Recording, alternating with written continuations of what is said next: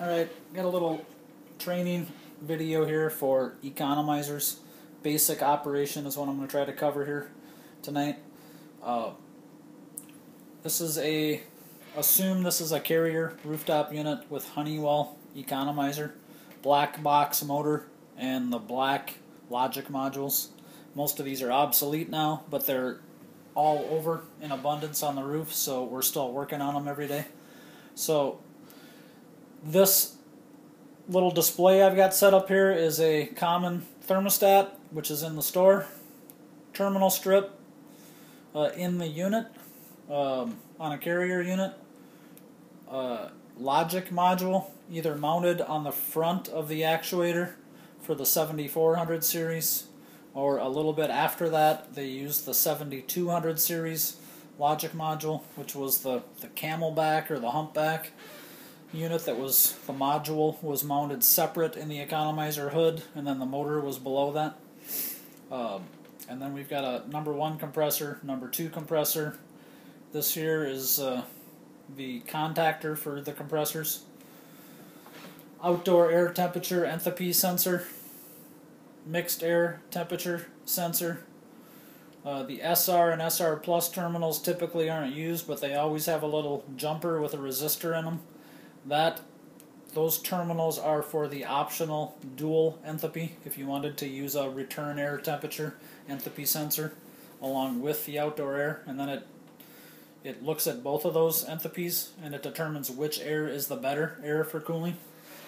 And then the P and P1 terminals on those logic modules always have a little jumper on them, no resistor, just a jumper, and that is for the option of using a remote controlled minimum position. You could put a potentiometer in the store. Hardly ever see that on commercial equipment. So we're assuming that the unit has power to the unit, to the R terminal. The thermostat is powered up, but we don't have a call for fan or any calls for cooling, as shown in the diagram here. So, again, assuming a carrier rooftop unit for this conversation, if we get a call for cooling, so we'll simulate a call for the G for the fan. We energize the G on the terminal strip on the unit, and then we would energize the relay for the fan relay, which would turn on the indoor fan, the blower. At that point, it would close a set of contacts. This is how Carrier does it on their units. York and Lennox do this very similar to this. You have to look at the wiring diagram of the unit, but when the blower comes on, it closes a set of contacts somewhere and it energizes the logic module for the economizer. Until the blower is on, the economizer has no power to it, so it's not trying to economize, not trying to run minimum position. If it's 10 degrees below zero outside and the unit's satisfied or running heat, we don't need fresh air coming in without the blower running. So now we got the blower running, we've got power to the module. At this point, the actuator will run to minimum position at 10% for minimum fresh air, but nothing else will happen. We're not calling for any stages of cooling at this point. So now we're going to simulate a first stage call for cooling. So Y1 from the thermostat into the unit's terminal strip, from the terminal strip through the factory wiring harness. That Y1 wire travels out through the blower section and it goes to terminal 1 on the logic module. So terminal 1 on your module is Y1 in if you wanted to test it. That way, if you're having problems with your economizer, one of the first things I do is test, make sure I'm getting a Y1 24 volts on terminal 1 to ground or common.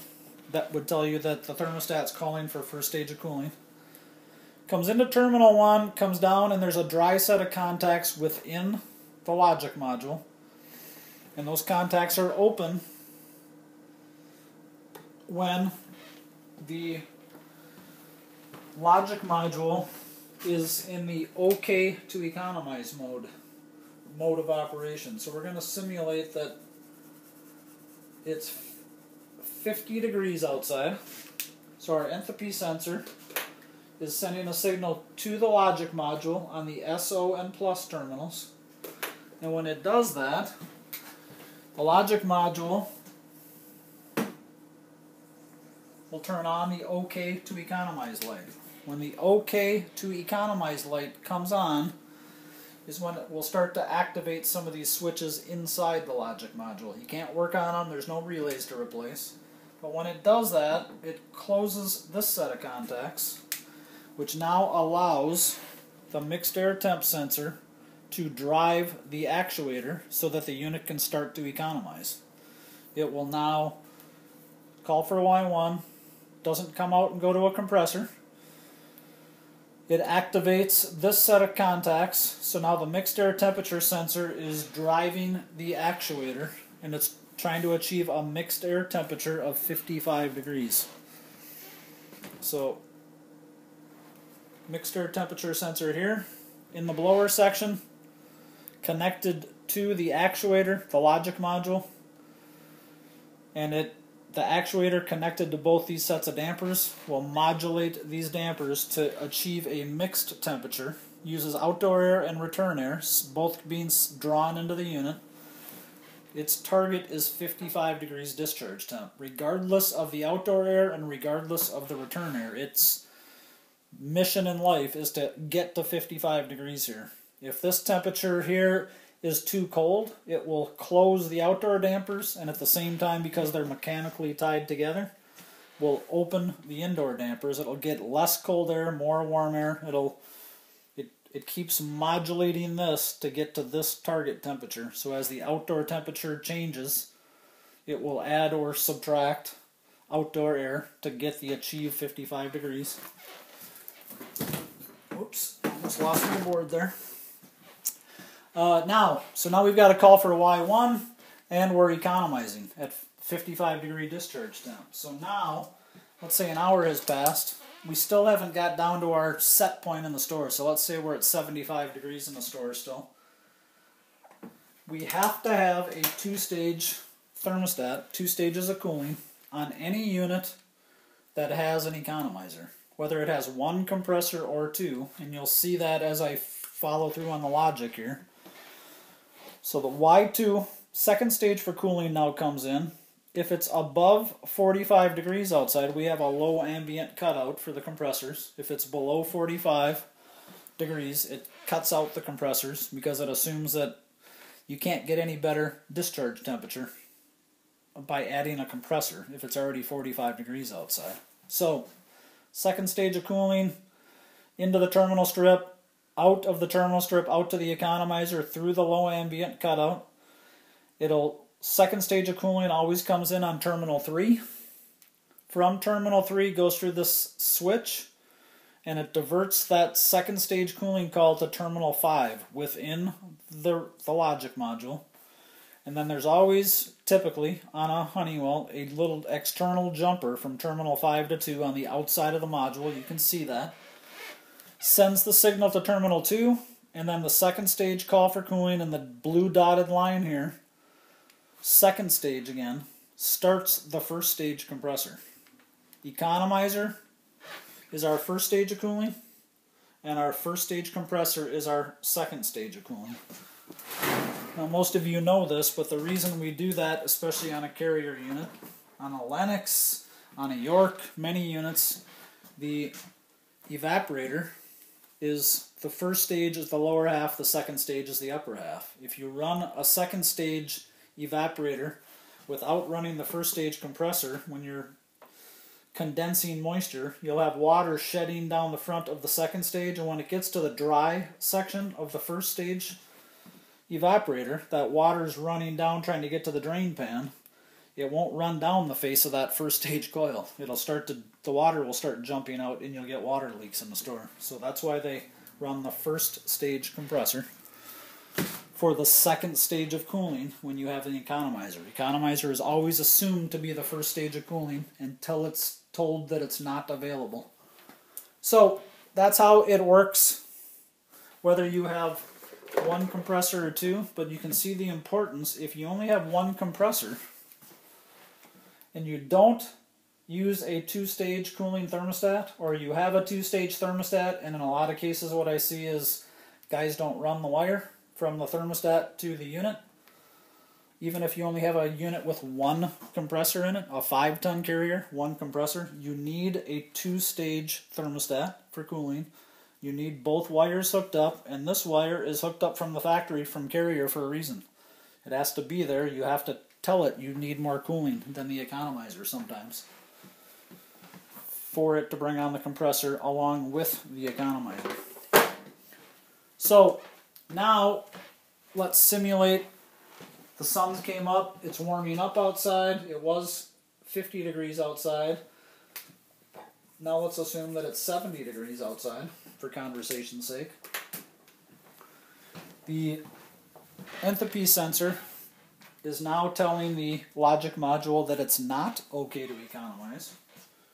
So the okay to economize light has now shut off. This contact opens. This all happens simultaneously, guys. I can't draw that fast, so bear with me. This contact switches. Again, this all happens at the same time. This one opens, this one closes, and this one closes, all at the same time. When it's not okay to economize, so now it's 70 degrees outside. So now our first stage cooling comes into terminal 1, comes down through that set of contacts to terminal 2, and comes out of terminal 2 and starts the first stage compressor, or keeps the first stage compressor running. Second stage of cooling now comes into terminal 3. Instead of going to terminal 5, it's diverted to terminal 4, and it now starts the second stage compressor. This contact is open, so now we are not economizing anymore. We're just running on 2 stages of mechanical cooling. So that's the logic of how it switches back and forth, 1 stage to 2 stage. Spend a quick minute here on troubleshooting. One of the first things I will recommend is that to verify the actuator works and you've got a good working actuator, easiest thing to do is to use the minimum position potentiometer that's on the logic module. Once you've verified you have power on the module, on the TR and TR1 coming into the module, adjust the minimum position and the actuator should drive open and close. Then you can say, yes, I've got a good actuator, no, I've got a bad actuator. Now if you want to test the Enthalpy sensor, let's say it is 50 degrees outside and your okay to economize light is not coming on. So in that case, you disconnect the 2 wires for the Enthalpy sensor on the SO and plus terminal on the front of the module. Disconnect them from the module, and then jumper on the module from SO to plus. When you do that, your okay to economize light should come on, assuming the bulb's not burnt out. It should then be in the economizing mode. If the unit starts to economize, even if your light's not on, you know you've got a logic module that's working, but you've got a bad Enthalpy sensor or bad wires from the module to the sensor. You can easily figure that out. You can reconnect these wires, remove your jumper, and jumper over here on the Enthalpy sensor side, and verify that your wires are good. And you can prove your theory that you've got a bad outdoor air Enthalpy sensor. Mixed air temp sensor is a little bit harder to troubleshoot on this style unit because this is a resistance style motor. The logic module that mounted on the front of the actuator, those are not 2 to 10 volt DC actuators. That mixed air temp sensor is a 3K sensor. So 55 degrees is about 5.5K. If you want to check it for resistance, you can verify if you've got a good sensor or not. Again, the easiest way to check the actuator is by adjusting the minimum position. That gives you a few things to check. You can verify if one piece works or the other. Starting point on how to troubleshoot them. Again, I can't stress enough, guys, that one of the biggest mistakes I see on these is the misunderstanding on, especially if you have a unit with only 1 compressor in it, or 2, but especially 1, is you still need Y1 and Y2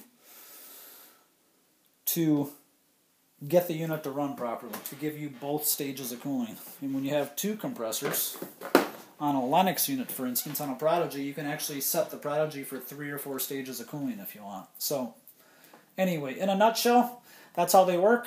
I will try to go into some other videos later on. Something else I can tell you as a quick tip, if you do have an actuator that's a 2 to 10 volt DC, a quick and easy way to test them in the field is a 9 volt battery. 9 volt battery is 9 volts DC. If you hook that 9 volt DC up to plus and minus, or the plus terminal, on a 2 to 10 volt DC actuator, you will drive that actuator to about 90%. It's a quick and easy way of testing it. I actually have a signal generator, loop generator, that I can actually, it's like a multimeter that's got some outputs on it. You can actually drive them that way also, but that's another tip, guys. An old service technician tip. Friend of mine taught me that a few years ago. Anyway, that's what I got for tonight. Hope that helps, guys. Have yourself a great evening.